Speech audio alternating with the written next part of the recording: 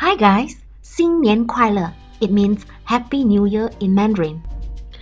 Jiaozi is one of the major food eaten during Chinese New Year and year-round in the northern part of China. The Chinese believe that by serving them and eating them is to bring prosperity. There are different types of filling and methods of preparations. Jiaozi is typically consists of ground meat or vegetable filling, and it's then wrapped into thinly rolled pieces of dough, which is then sealed by pressing the edges. There are a few methods to cook this dumpling. You can boil them, steam them, and pan fry. And today I will be doing the potsticker. This means that I will pan fry them till they are crispy from the outside, and later I will steam them till they are cooked through. These dumplings are usually eaten with a soy vinegar dipping sauce. But before I start, let me give you an overview of today's episode.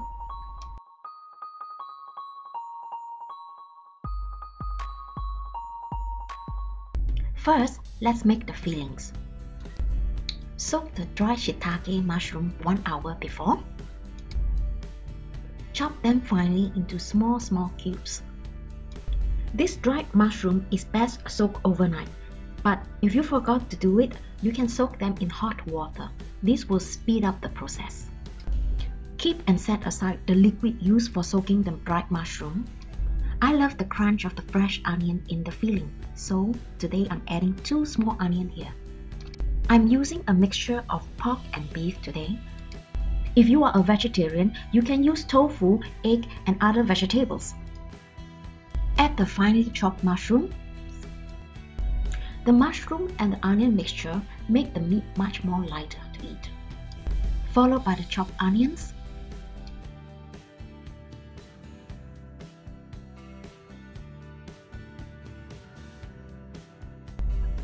And some chopped scallions or spring onions.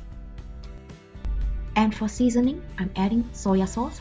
I use the light colored one. For nuttiness, some sesame oil.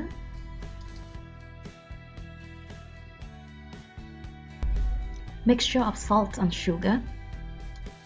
And a pinch of white ground pepper. There is actually no rules to use as filling. The filling is up to individual. This gives you room for creativities, don't you think? I bet that is the reason why this dish is so popular. The filling is done. Now let's make the dough. First, add some plain flour in the cake or bread mixer. If you do not have this mixer, you can mix by hand too. Add some olive oil to smoothen the dough. If you do not have olive oil, you can use normal cooking oil too. Next, add some hot water. This method will half cook the flour, but if you are using hand, use just warm water so you won't get burnt. You can also use spatula if you think that using hot water is much better. And when the dough comes together like this, it's time to let the dough rest for 1 hour under a damp towel.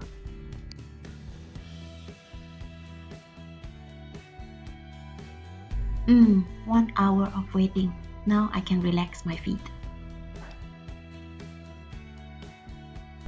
Here are the things we need to roll the dough. We need some plain flour, a roller, and a cutter. If you do not have this cutter, you can use knife too. Sprinkle the dough with some flour and cut them into smaller pieces. Make sure you use enough flour so that it will not stick onto your hand or the roller when rolling. And don't you worry if the size is bigger than the other. This is homemade, not factory made, so it is supposed to be unique and special. As you can see, some flour is needed to be used here. So, to prevent the dough from drying out, make sure you cover them under a damp cloth.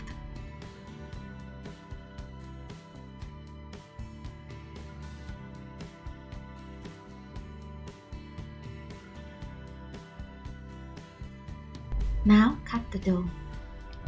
Press the cut dough on a flat work surface using a rolling pin.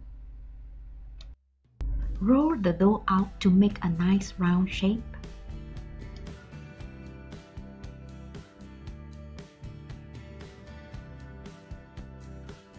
try to roll it out as thin as possible. In the traditional Chinese wrapper, the Chinese used to make the edge much thinner and much thicker in the inside of the dough, but I prefer my dough to be thin throughout. Now this wrapper is ready and it's time to put the filling. Now spoon some fillings onto the wrapper. Use water as a glue to seal the dumpling. Just beware that you do not overload the fillings, because too much filling can be a bit difficult to cook through.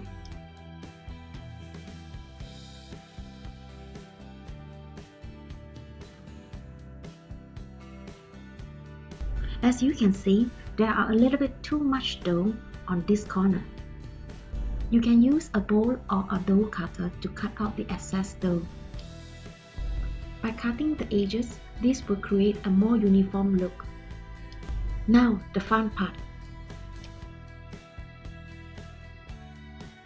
Starting from one corner of the dumpling, pinch and twist the dough.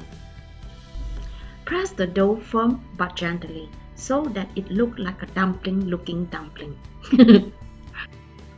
Occasionally, I laugh at myself while cooking. Sometimes it's so difficult with words. See? So pretty! Okay, now into the hot pan, you cute little rascal. Fry the dumplings on a pan with hot oil until it's brown on both sides.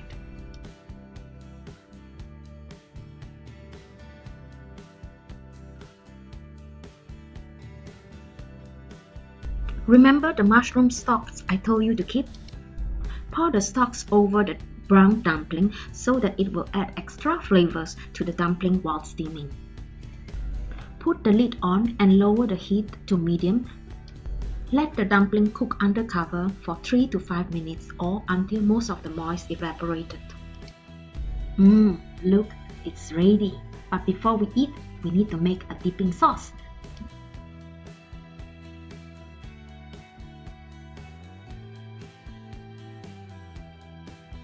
In a small mixing bowl, add some fresh grated ginger, some light soy,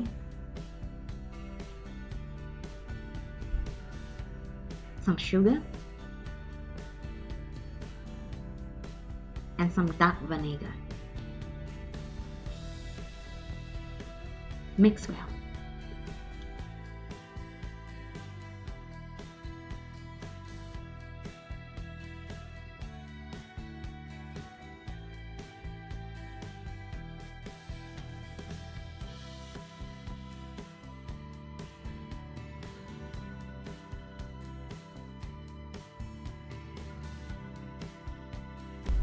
Make sure that your filling is cooked through. Let's have a taste.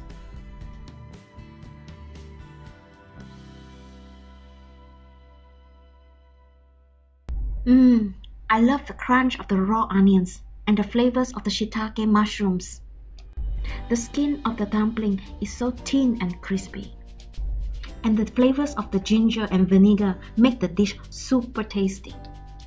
I hope you give this recipe a try and share this video with someone who might like this too. And don't forget to give me a thumbs up if you like this video, okay? Thanks.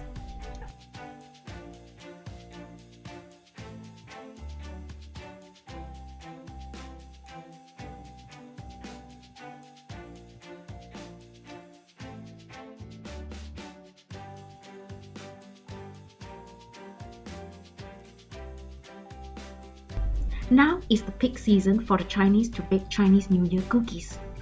In my next recipe, I will show you how to make these unique savory cookies made from shrimps, shallot, garlic, chili, butter and flour.